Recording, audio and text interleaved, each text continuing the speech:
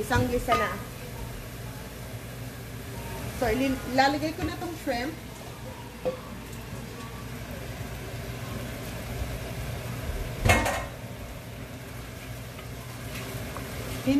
I'm not gonna stir it because the shrimp is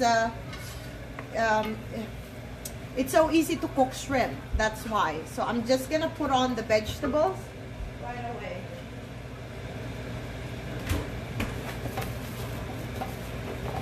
In fact, I can put the shrimp at the last, you know, when everything is cooked. But I decided for some taste, it's better to put the shrimp now.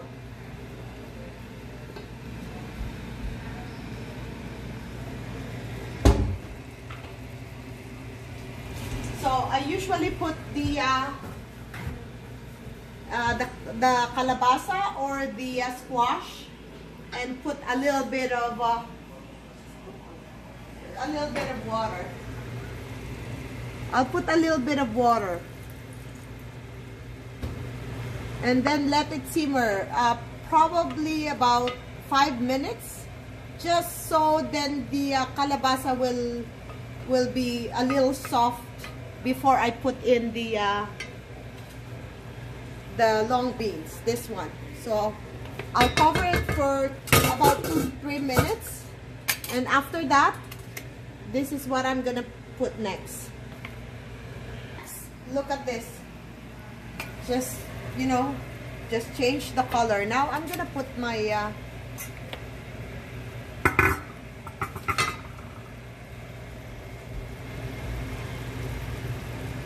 I will put this as well because they're hard to cook. And then the sitaw or the string beans, long beans.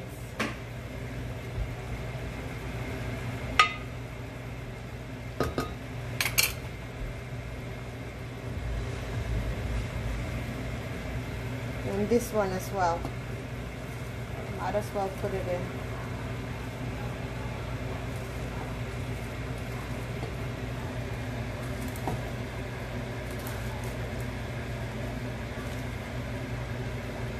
I'll be cooking some curry.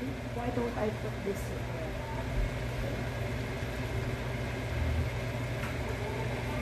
I'm gonna try a little bit in there. I'm saving some because I'm gonna be cooking chicken curry. Okay.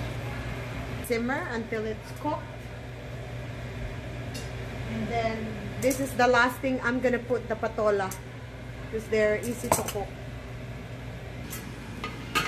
Okay, let me just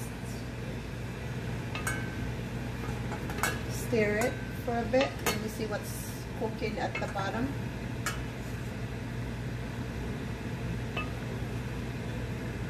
Okay, as you could see, I just put a little bit of water in it.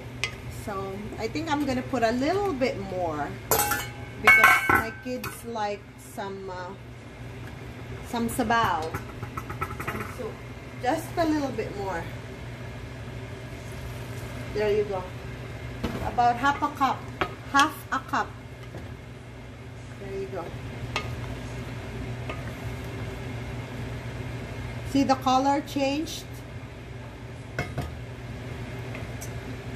So I'm gonna put my patola now.